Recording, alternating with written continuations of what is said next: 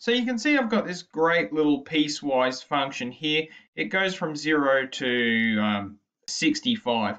And I might want to know the area under that curve. Now, I might want to find the exact area under that curve, or I might want to find an estimate of the area under that curve.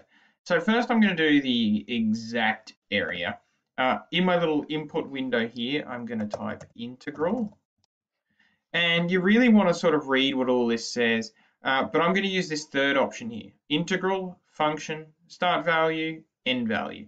So the function I'm going to use is this I function. The start value I'm going to use is 0, and I'm going to go all the way to 65. Okay, and that should be finding the exact area under that curve, but it has come up with a question mark, which means that there's a problem with my piecewise function, and I'm going to find out what it is. All right, so I've taken a look at my piecewise function. I think I know what's going on. I was finding the integral between 0 and 65, but look at this. My function is 0 is less than x, not less than or equal to. So my integral wasn't going all the way to the end. So if I set that up as 0 is less than or equal to, and I apply that, and now I find the integral of I between 0 and 65, I get a nice little answer, 143.52 square units. So that's a good way to find the integral or the area under a curve. So what about like an approximate value, not an integral, but just kind of a thereabouts? Well, we can use like a rectangle sum to do that. So I'm going to type in rectangle, and you can see it's auto-completing here, rectangle sum.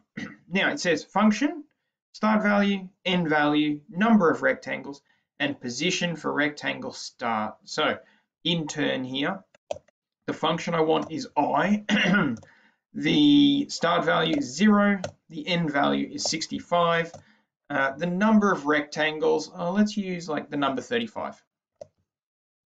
And 0 should be like a left rectangle, and I think 1 is an end rectangle. So I'm just going to type the number 0 in there. Oh yeah, there you go. All right, so now we have an approximate value, and you can see it's 148.25, which is an overestimate compared to our exact value, which kind of makes sense because you can see we're getting these big chunks of rectangle above that slope, and then not a lot of like sort of balancing stuff.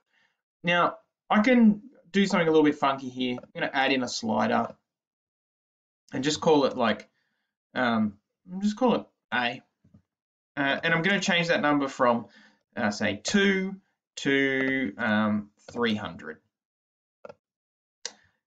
Now inside that rectangle sum, I just double click that rectangle sum function, start value, end value. This is number of rectangles. I'm just gonna hit that there. I really like doing this.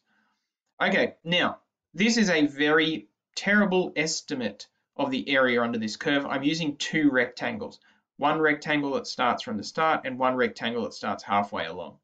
If I increase to, it's using like 18.5, which is a bit silly. If I use like 20 rectangles, you can see my answer's getting closer.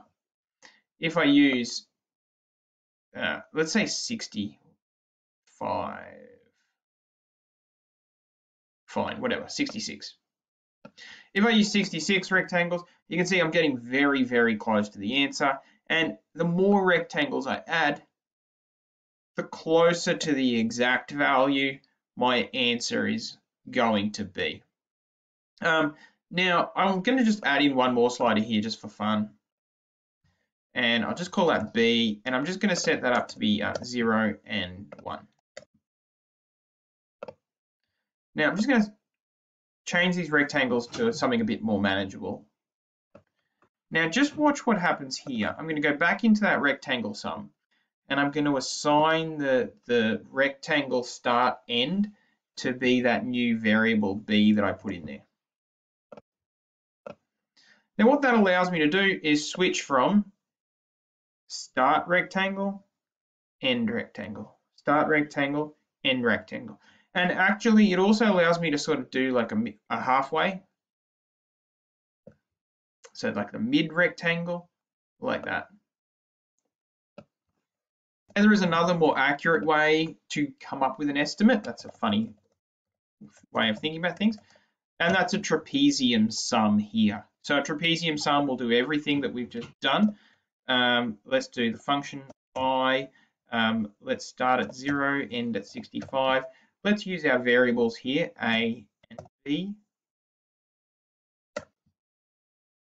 Oh, actually, I don't need B. Trapezium sums don't have like a start or an end. Okay, there you go. We'll just hide that. You can see trapezium sums like that looks really, really close straight away. 143.52, 143.65.